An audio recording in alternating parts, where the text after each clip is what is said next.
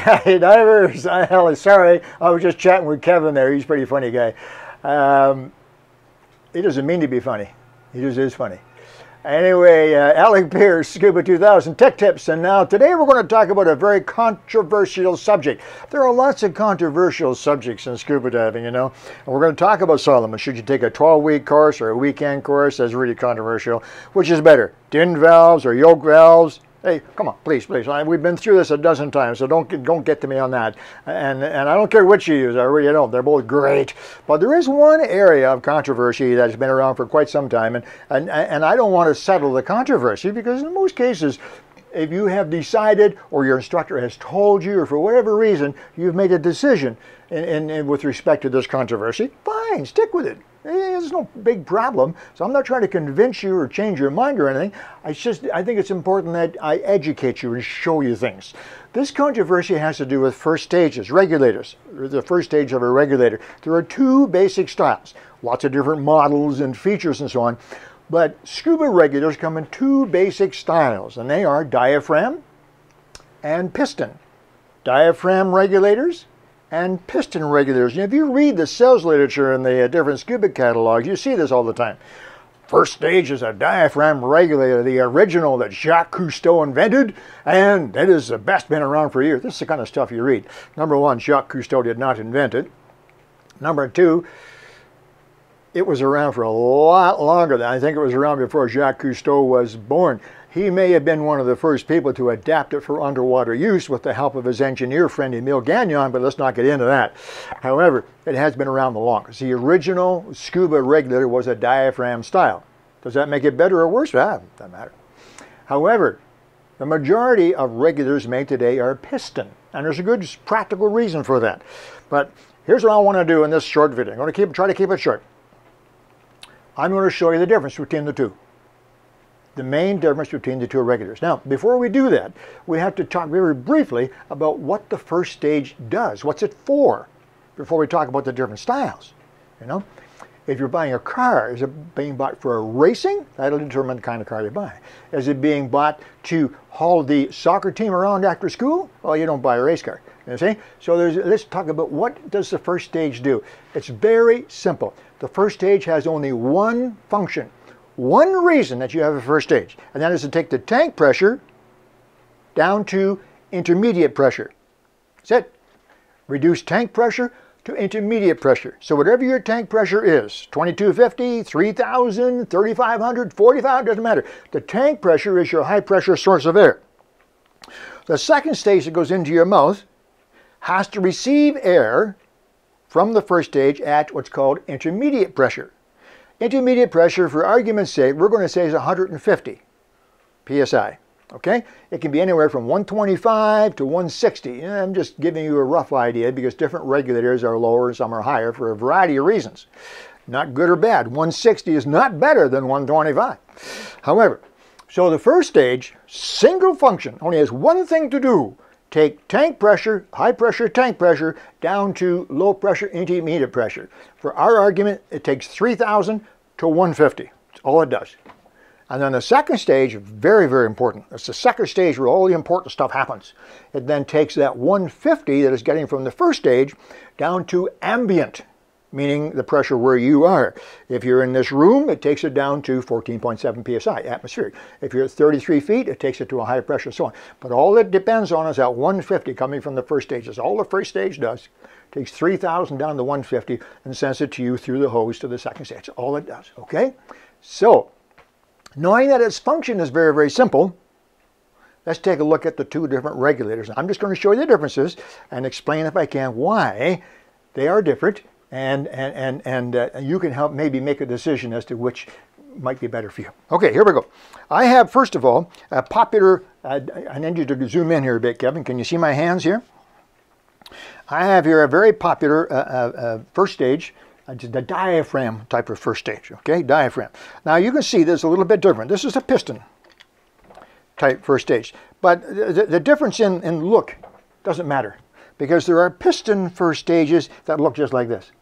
And there are diaphragm first stages that look just like this. So the actual look, this looks like it's L-shaped, looks like it's bullet-shaped. That doesn't matter. Just forget that. Doesn't matter. Let's take this diaphragm first stage. Very popular brand. Here we go. I'm going to take it apart. Okay? Almost completely apart. We'll take the knob out first. They all have a knob on them because this is a yoke style, which everybody knows is better than DIN. No, I didn't say that. Don't. I didn't mean that. I'm just teasing you guys. If it's a DIN valve, then you'll have a DIN fitting on here. This is a yoke, so we have a yoke. Take the yoke knob off. There, we take the yoke knob off. In behind the yoke, there's a filter. I'm not going to take the filter out. It's just a little sintered bronze filter is what it's called, held in by a little spring clip. Okay, let's take some more stuff off of here. Okay, this is the adjustment nut. I've loosened this up already, so it's easier. There's the adjustment nut, knob, adjustment nut. Now, underneath the adjustment nut is the spring. And then there is the, somewhere in there, let's take this off. This is part of the body. This is the part that holds the diaphragm in place. We'll take that off. And then we take off the diaphragm protector, or seat, if you like. And then the diaphragm comes out. This is a diaphragm regulator, right? We have to have a diaphragm. There's the diaphragm. And then underneath the diaphragm is the plunger. Sometimes it's called a plunger, sometimes it's called a flat washer. And in the middle of the plunger is the pin. And a lot of diaphragm regulators, that pin, that little thing there is a separate piece. So this is actually two pieces. In this particular case, it's one. Underneath that, there's a seat carrier. We'll just take that out of there quickly. Now, keep in mind, folks watching here, that I've already loosened all this stuff in advance. This is not how easily a regulator comes apart. It's all been loosened. So there's the seat carrier. There's the seat itself with an O-ring. Let's go to the other side. Yep, got to go to the other side. Now, go to the other side, and we take out of here the seat base with its O-ring. And on top of the seat base, there's a spring and there's a plunger. Let me get all these bits and pieces. There's a plunger. Okay, there we go. Spring and plunger. And so now, I don't know if you can see through there, Kevin. Can you actually see through there? There's nothing left in there. Now, there's a couple of small things still on here. I didn't take off the yoke, off the port screws. I didn't take them off. Each of the different ports, the high pressure ports and all the low pressure ports, I didn't take those out. There's no need to because all regs are the same. Piston or diaphragm, they pretty much all have the same 2 high pressure and 4 or 5 low pressure. So there you go. There's a fairly typical diaphragm regulator. Body with the yoke, I didn't take that off, filter. And then all this, I won't go through them again. You can see them all there. So that's what, there's 3, so there's about 12 parts. We'll call it 12 parts. And then this is pretty typical. Some have a few more, some have a couple less, but it's pretty typical. All right, diaphragm regulator. Let's do this, diaphragm regulator. Long yoke screw. Yoke, there we go. Yoke screw, okay, let me put that like that. Yoke screw, okay. Again, I will not take the actual yoke off, and down inside the yoke there's a little clip holding the spring in. Don't need to take that off. And again, I will not take off all the port screws. You see them all around there? Don't need to. So now after you take off that, now you take off the cap. There's nothing else in there. Okay, we'll set that down there like so. Take off the cap, and then under the cap, there's that. And then there's a spring, and there's a piston. How's that? Now, if you know how piston regulators work, if you understand how piston regulators work, this is no big surprise. If you don't understand how piston regulators work, you're probably saying, what the, how can that simple thing do what all that is required to do in a diaphragm? Well, you have to understand that. This is not the video for that. I can do that sometime. I'll explain about diaphragm regs, how they work, and piston regs, how they work, and then you'll know a bit better. But all I'm doing in this particular video is just showing you the basic difference. One of the most important, essentially the basic difference between a diaphragm and a piston. And that is simplicity. Simplicity. There are 2 benefits to simplicity. Okay? One is pretty obvious. Which of these 2 you think costs the most? Add it up. Add it up. 12 parts cost more than 3. That's real simple math. So generally, a diaphragm regulator is markedly less expensive than generally, a piston regulator is less expensive, noticeably less expensive and a diaphragm regulator. Now, before you say, well, I want the more expensive one, keep in mind what I said in the very beginning. What's the purpose of a first stage? To take air from 3,000 and make it 150. A diaphragm regulator does that very well, 3,000, 150. A piston regulator does it just as well, 3,000 to 150. There's no difference.